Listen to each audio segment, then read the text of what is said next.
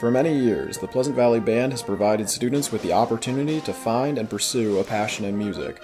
In the fall season, the band practices and performs shows at every home football game. Once the football season concludes, however, the band makes the transition into concert band.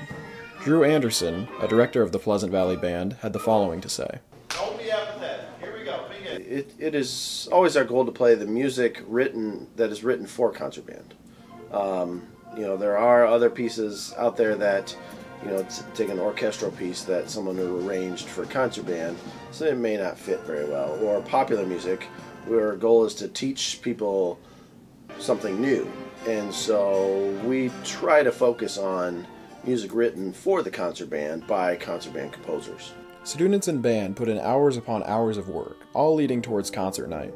Many of them go beyond the normal rehearsal time, taking private lessons outside of school.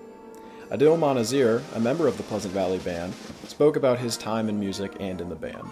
So it's a pretty big time commitment for me. I mean, it doesn't have to be, but I choose for it to be a big time commitment because I like doing it. So I practice a lot. I do a lot of different honor bands and outside of school band things too.